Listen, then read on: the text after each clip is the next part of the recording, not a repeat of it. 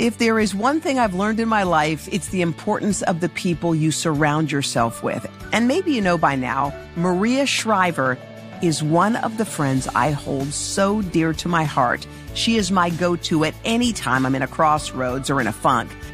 One call to her and suddenly my mental load feels lighter.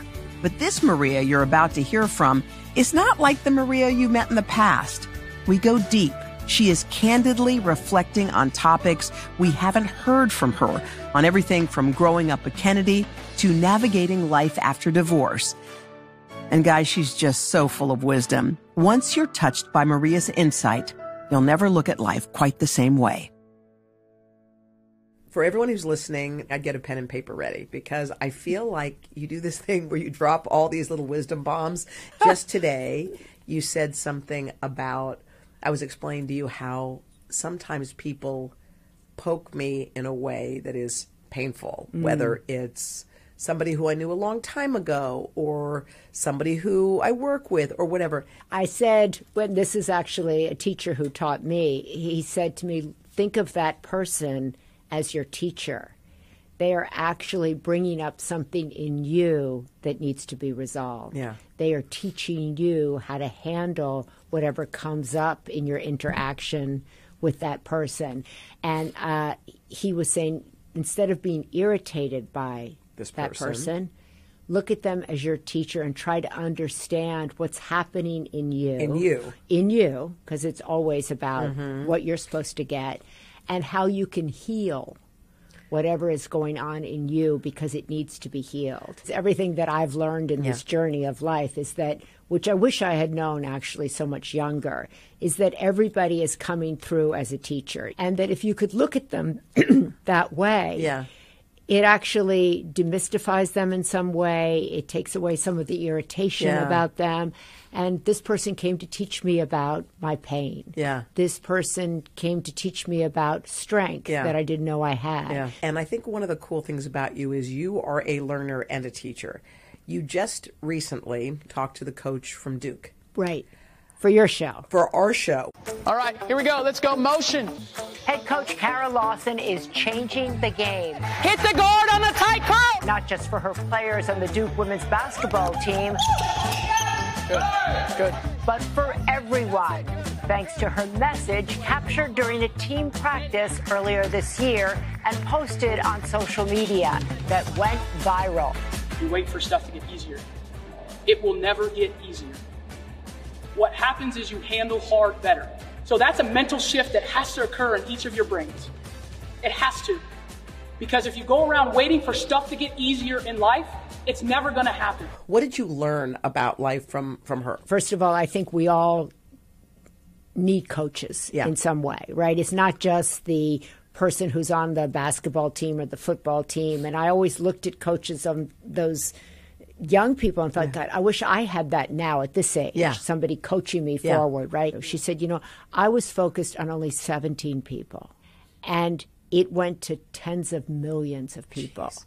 And she said, I think people focus a lot of the time on, like, I have to impact the world, and just focus on the 17 people you want to focus on, and then leave the rest kind of up to God. I always say up to God. Yeah. Coach Lawson said, I'm here to remind people that they have done hard things and they can do more hard things.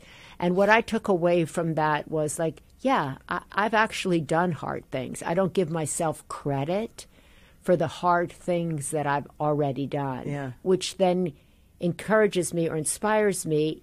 I can do more hard things because I've done them. I forget about them. Yeah. And I took that away, that we're capable of doing hard things in our future because we've done them to get to where we are. Right. Look at us sitting here. And I like that, like, don't go wide, go deep. Yeah, she's like, I wasn't talking to anybody else. She said, because I took her speech and put it up on my Instagram, and she goes, I for sure wasn't talking to Maria Shriver. Isn't that interesting? But I ended up talking to her. And I was like, that is so wise. Just focus on the kid that's in front of you, the friend that's in front of you. I did not grow up with that message. And I have found in my life that what fills me up, what makes me feel good, is not what I thought when I was 20 or 30. It's I'm talking to you, somebody's talking to me. And that's kind of, I think, a secret that people don't talk about enough. When did you start on this journey of like figuring out who you were? Because I would imagine with all your kids in your life, you were just getting through. I've actually thought a lot about, and I'm on a continual quest actually to learn about myself, why I'm here, and how I'm moving through the world and its effect on my small world, right? And so I've often thought about, was I always curious? And the answer is yes, I was always curious, which is why journalism was so great for me. I think I've had a couple big pillar moments. I think when my dad lost, he was the vice presidential nominee on the McGovern ticket, and that was a huge, hard lesson about politics for me. Which it was, that it was, for me, loss, grief, it was assassinations. It kind of confirmed for me, like, oh, I don't want anything to do with this. It's not real. It's not honest. It's not what it pretends to be. And the journalism lesson was, that I could put my whole heart and soul, I could work 7 days a week, 24 hours a day, and they could decide on a whim it was over and I'm out the door, right? And certainly I wanted to have a different kind of marriage than my parents had. I wanted to have a different kind of life than my parents did. And the ending of all of that definitely sent me on a journey to reevaluate everything in my life, every aspect of my life, and how I had gotten where I was, what was my role in it, what could I do better, what had I done that put me in that place. I looked at my religion. I looked at the judgments of my religion. I looked at my own judgments. I looked at myself as a woman. I looked at everything. And I did everything that was available that I could find to heal myself. And I still look at myself as on a healing journey. I think I just kind of have tried to dig deep and to understand that how I work in the world has a lot to do with how I feel about myself. And I didn't connect those two things. I was raised with just go out and try to work on the world and don't worry if you're upset or angry or resentment or any of these things. And then to actually turn that journey onto myself and into myself and then connect to how I go out in the world has been a glorious journey for me. I remember once you were talking to me and you said you were trying to separate what you believed as and wondering like what you believed inside or what things your parents put in you when you were a kid.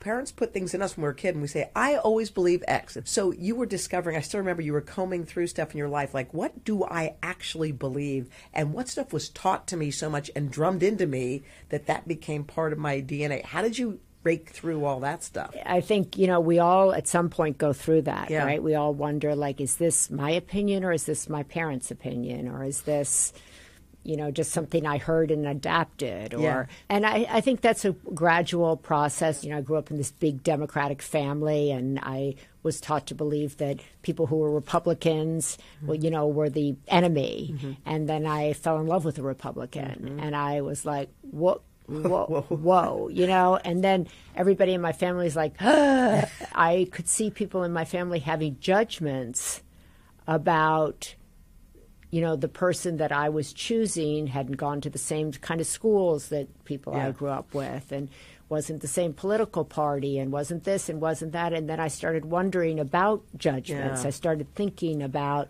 gosh, we all judge people that are different from us. So that I began kind of thinking about that. Then I moved to Los Angeles and my family was like, oh my God, you would have thought I had, I don't know what I had done. My mother was like, you're in Hollywood and that's terrible. And that's, and I was like, is it? I don't know, And so I think that I feel blessed to have had, obviously, the parents that I had, but they're very different than me. And I have some similarities to both of them. Mm-hmm. But I have tried to pick apart, and I wanted to be, as I said, a different kind of mother, a different kind of wife. And I've only, in my adulthood, tried to kind of be a different kind of woman. And I realized I thought I was so much like my mother in so many ways. And now I'm looking at things like I'm like my mother, but I'm very different from my mother. How are you the same? I think we're both restless. Yeah.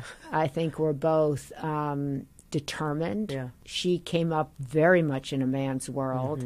And when I was starting out, certainly in journalism, it was very much of a male profession. So I adapted this like, okay, fight. Right.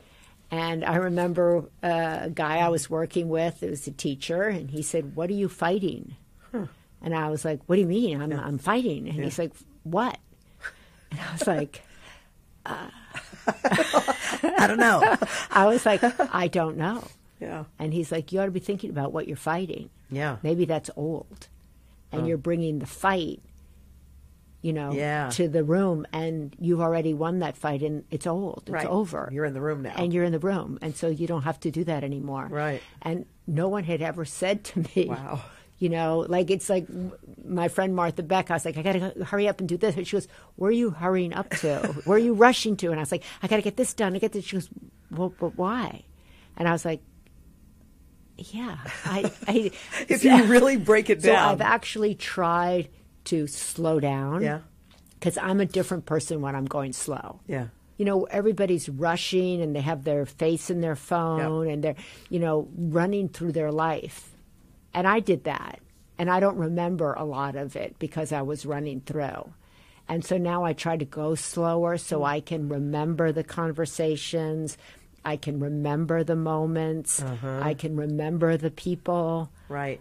Okay. You told me how you're the same as your mom. How are you different? I'm not as angry as my mom. Yeah. I don't have as much rage as my mom. Yeah. I've been able to delve into that in a way she couldn't. She wasn't given the opportunity, or she didn't know that it existed there. So I have a very different spirituality. I think I have, she was deeply religious, and I think I'm deeply spiritual. I've been able to explore my femininity in ways I think my mother never could. I think I'm a more kind of physically affectionate mother than my mother was. Was it hard or awkward in the beginning if you didn't receive it to give it, or was no? Because I knew that I didn't receive it, and I needed to give it. You needed to, yeah. Because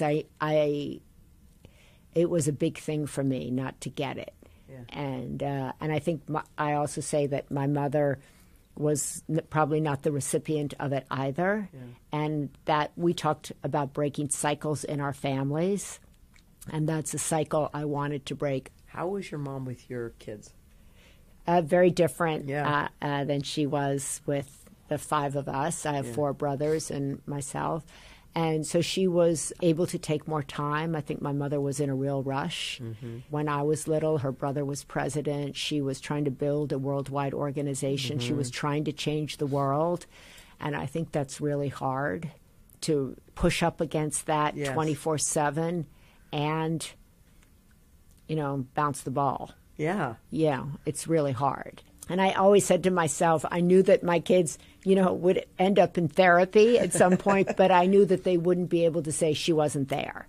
They could say she was this, or this, but I didn't want them to say that I had chosen something over them. I wanted them to know that they were my priority, and I wanted them to feel that. One thing that you're doing right now as we speak is we hear a lot about raising kids up and the right way to raise them up, but there's not a whole lot said about how to raise or continue to raise adult children. Right. I've seen people, when you were on the show, asking about that, and it doesn't get a whole lot of attention. I know. Well, I was just actually talking about that. All the parenting books are, for 5 and under, or teenagers, and I think it's complicated with adult children. And I know people say, 18 out the door. Yeah. cut them off, let them go. There's that philosophy. I've tried to kind of look at my home as a fueling station where people can come back and get the love they need, the food they may need, the encouragement and nourishment that they may need, and then to go out into the world. And the truth.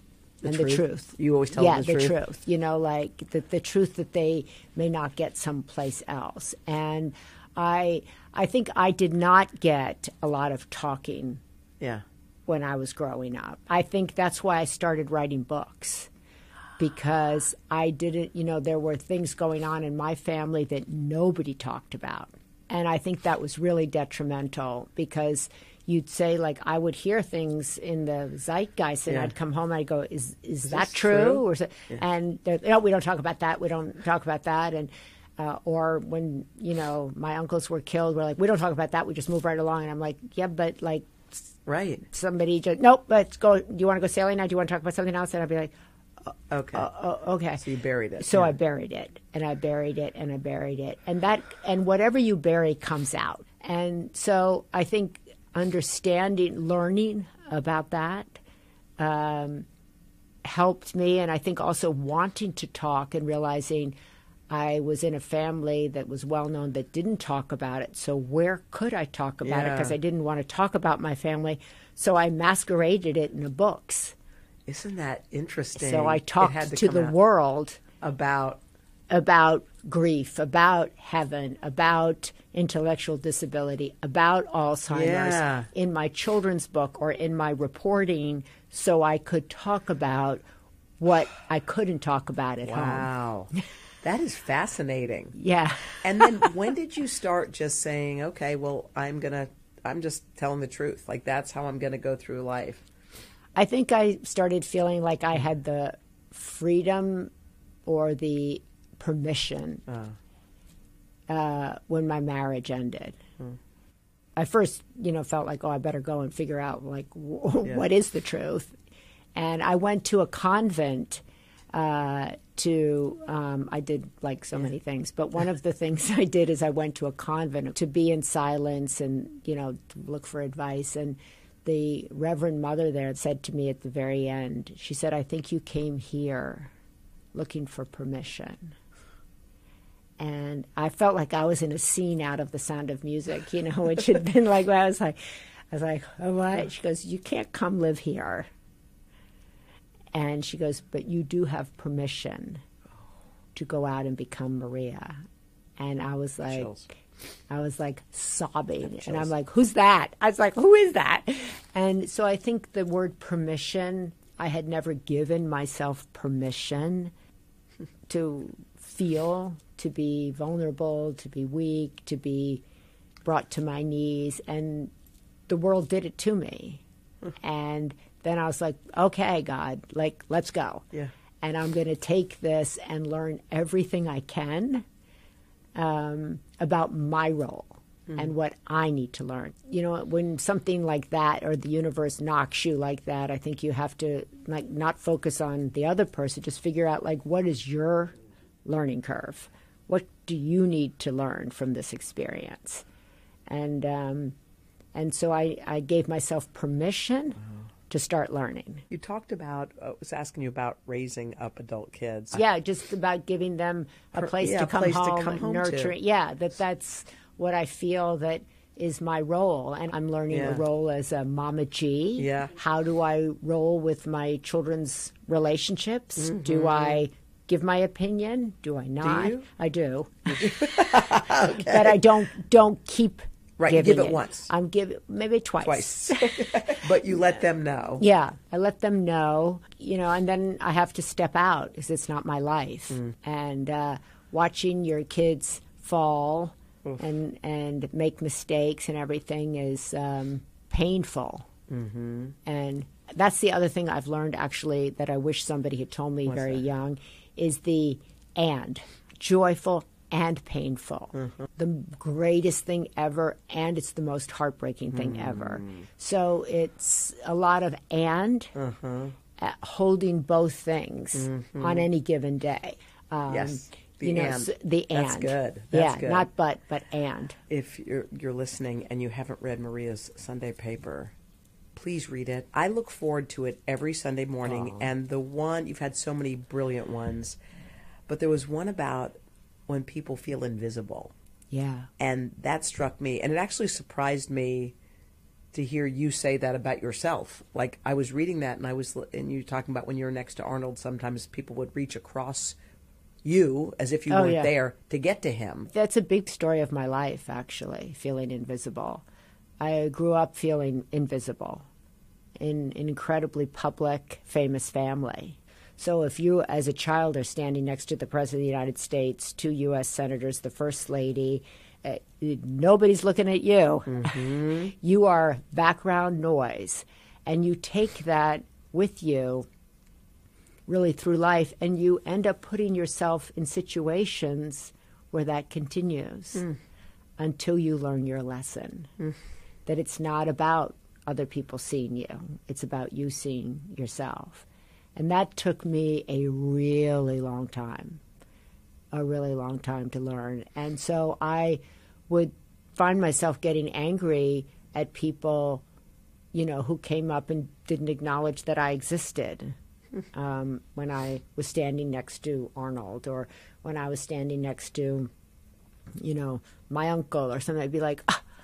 And then I was like, they're teaching me a lesson, that it's not about whether they see me.